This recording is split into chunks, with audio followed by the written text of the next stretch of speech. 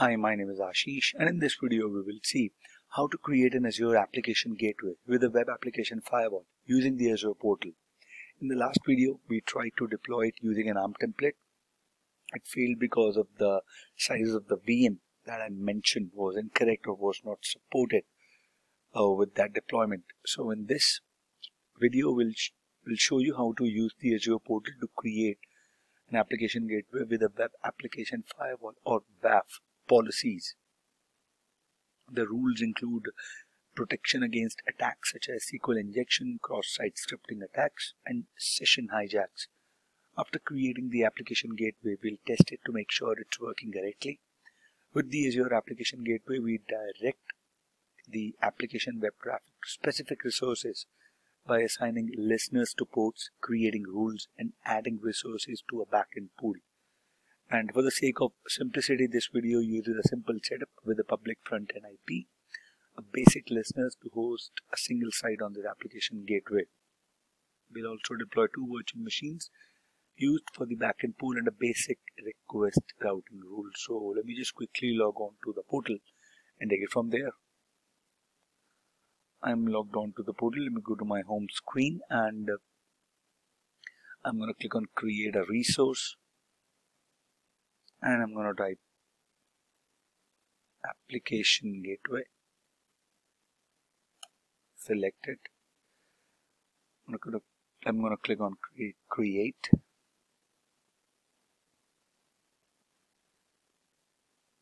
I'm going to create a new resource group. My resource group is G. Application gateway name, my app gateway. I will create that in the region. Let's go with Central US. Standard. So you see the option tier standard V2. I'm going to select the option of WAF V2. Right, so I'm going to go with enable auto scaling 0 minimum instances. I'm going to go with 2. I will not enter maximum. The firewall status would be enabled. Firewall mode would be detection. Availability zone would be none. Your HTTP2 would be disabled. Okay, and for Azure to communicate between the resources, we'll have to create one virtual network. So I'm going to click on create new. I have the virtual network. In here I'm going to type in the name as my VNet. Subnet name would be the one that you see is default. I'm going to rename it to my AG subnet.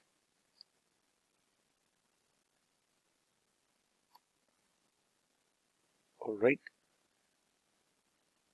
So the application gateway subnet can contain only application gateways. No other resources are allowed. And the subnet name in this here I will enter my backend subnet.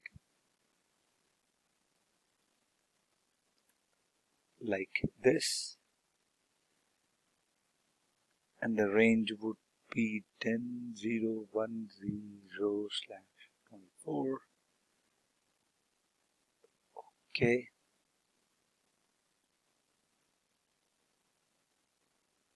Next front ends, public IP.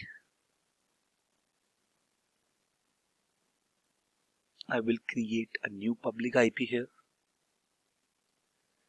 I will name it as my AG public IP here. Where's my AG public IP address? Backends. After I click on backend, I will click on add backend pool. I will enter my backend pool.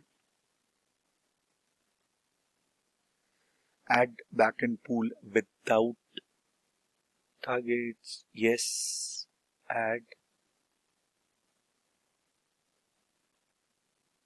and I click on next. In the configuration, I'll add a rule,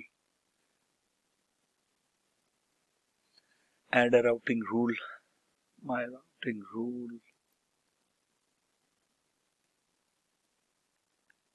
listener name, my listener,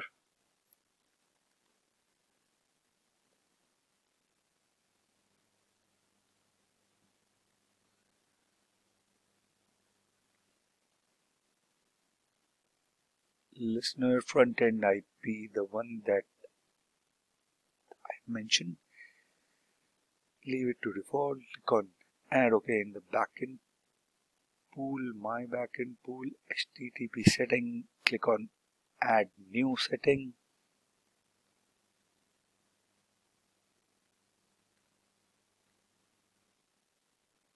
and name it my HTTP setting.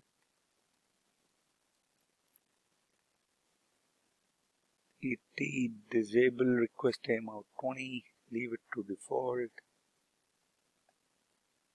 add, very nice. Now when you add it, next create, review, create,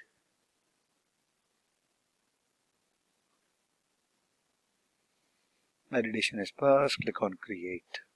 Now it is creating your application gateway with WAF v2 enabled onto it. Deployment is in progress. Let us go to, let me open up a new tab and create virtual machines for the backend pool.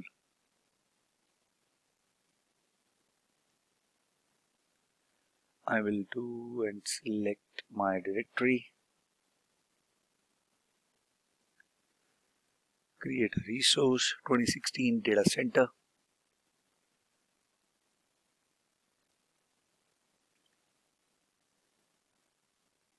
I will select my resource group, the one that I created.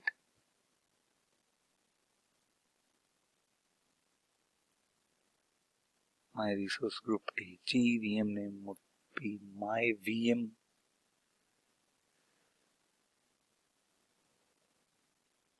Central US, 16 data center. And then in the username and password.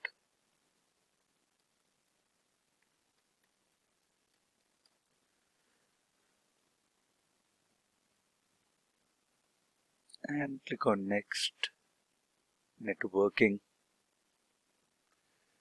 They are in my backend subnet.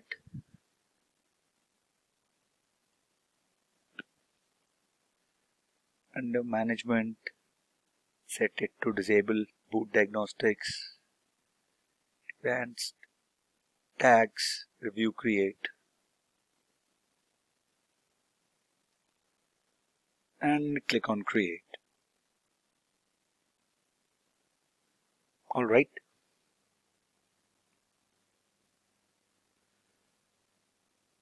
Now when this is done, I'm going to add the VMs.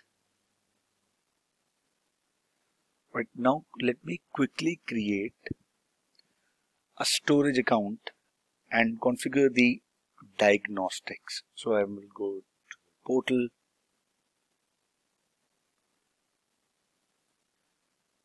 and I'll browse to my working directory. You don't have to do this. You can directly, if you have a single directory, you will directly be switched to that one, because I created multiple directories, and that is why I have to switch to a working directory. So you go to the storage account, you click here, you click on, you select your resource group, the one that you created, this one. You select the storage account name. You can my AG store 1.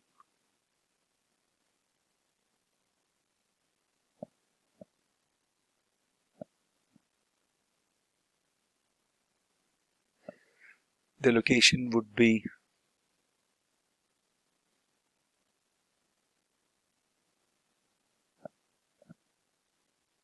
Central US. Standard, I'm going to go with the other options as default.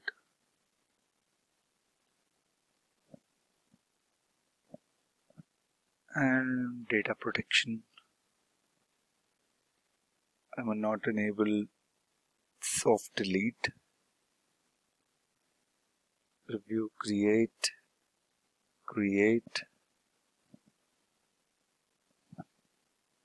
So my storage account is also getting created.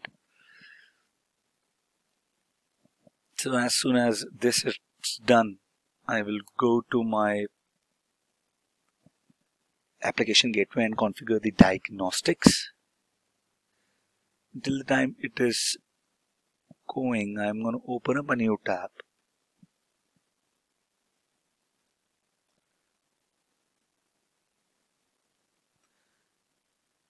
And let me create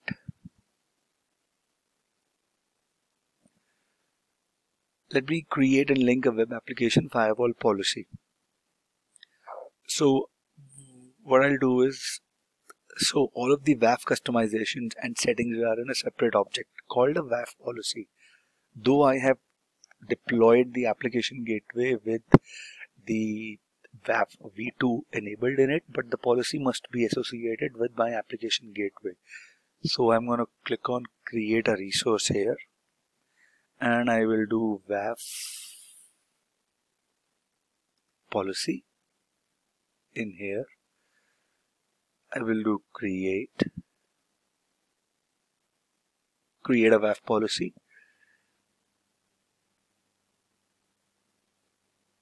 and I will enter the option. So policy for application gateway, not for the front door or my CDN, right? A resource group is this, in which I have my application gateway policy name. You can enter the policy name whatever you want.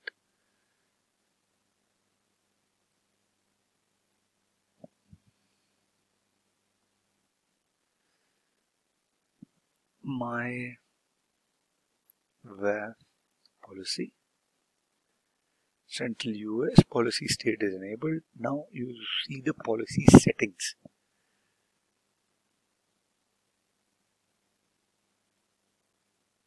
So if you want to enable policy rules, it's your wish. You can go with the default one. These are your managed rules. These are your custom rule. You can add a custom rule here.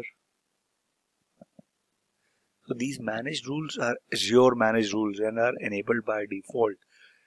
If you want to disable an individual rule within a rule group, you can expand the rules within that rule group. So let's say these are managed rules. Okay, so you can click on here. You can expand this rule. Method is not allowed by policy. And then you can, let's say I want to disable this rule. So you can click on disable and this would be disabled. Now if you want to enable it, click on enable, this would be enabled. Right, so these are already created rules. So when you go on custom rules, you can add a custom rule here. So this will open up this. So I can enter a custom rule here. I can do test rule 1. Test rule 1. You can assign a priority. Let me go with the default one. You can say match type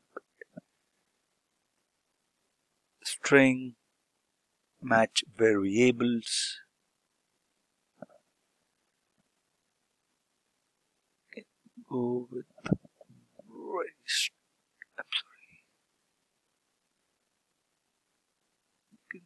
this query string, and then you can say operation is operator contains transformation.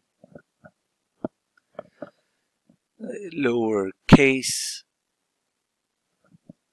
Then you can say match values.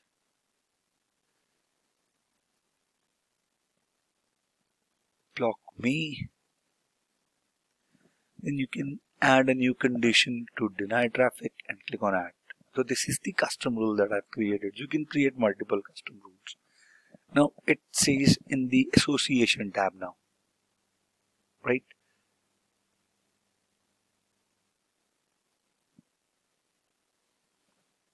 Now you click on add an association. You want to add an application gateway.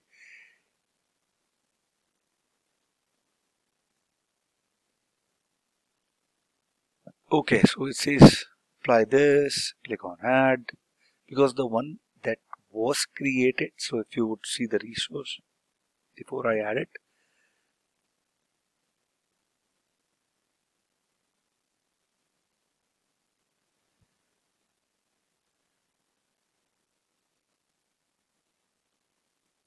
this had this, so if you go here, you review create, and then you click on create. So this will create a web policy and will associate it to my application gateway. Let it complete and then we'll see. Deployment is in progress.